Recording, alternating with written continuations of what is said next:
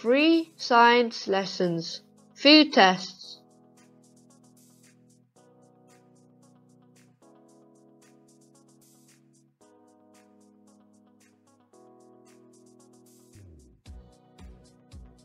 Food tests.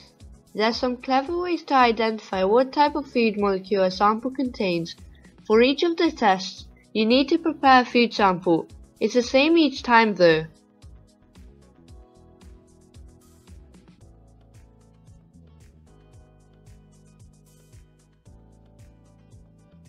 Here's what you would do. Get a piece of food and break it up using a pestle and mortar. Transfer the ground up food to a beaker and add some distilled water.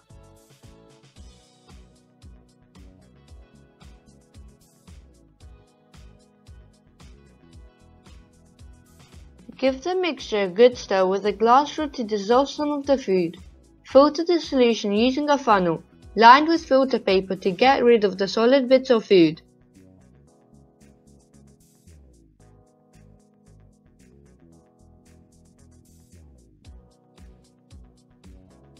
Use the Benedict's test to test for sugars. Sugars are found in all sorts of foods such as biscuits, cereal, and bread. There are 2 types of sugars, non-reducing and reducing.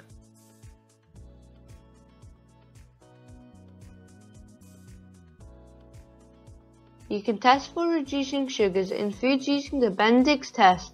Prepare a food sample and transfer 5 cm cube to a test tube. Prepare a water bath so that it's set to 75 degrees Celsius.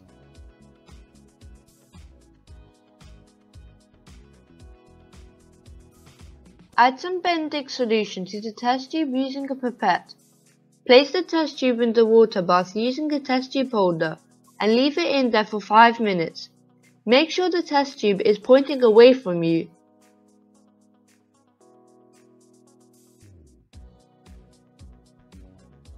If the food sample contains a reducing sugar, the solution in the test tube will change from the normal blue color to green, yellow, or brick red. It depends on how much sugar is in the food.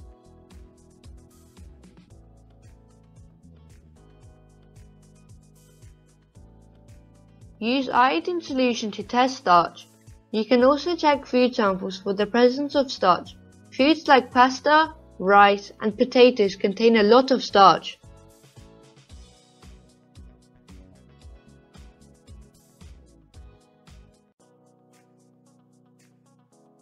Here's how to do the test. Make a food sample and transfer 5 cm cubes of your sample to a test tube.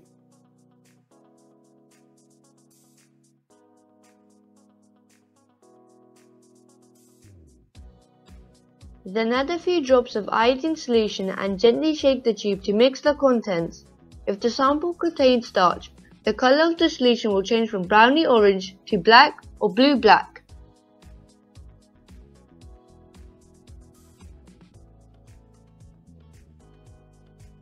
Use the biuret test to test for properties.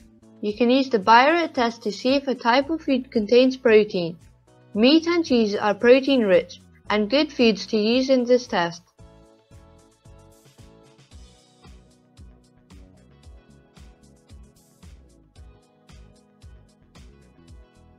Here's how it's done.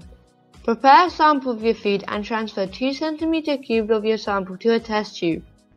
Add 2 cm cubes of biuret solution to the sample and mix the contents of the tube by gently shaking it.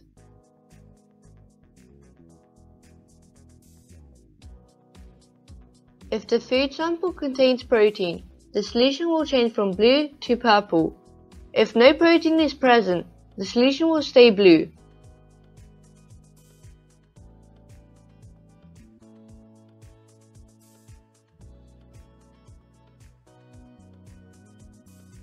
Use the Sudan III test to test for lipids. Lipids are found in foods such as olive oil, margarine, and milk. You can test for the presence of lipids in the food using Sudan III stain solution.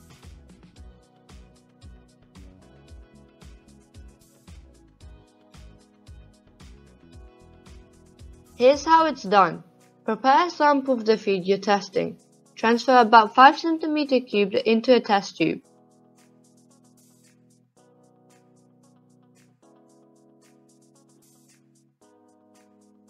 Use a pipette to add 3 drops of Sudan III stain solution to the test tube and gently shake the tube.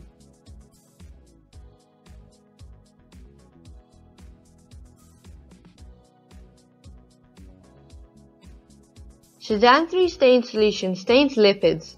If the sample contains lipids, the mixture will separate out into 2 layers. The top layer will be bright red. If no lipids are present, no separate red layer will form at the top of the liquid. If you haven't already, please subscribe, like, and share.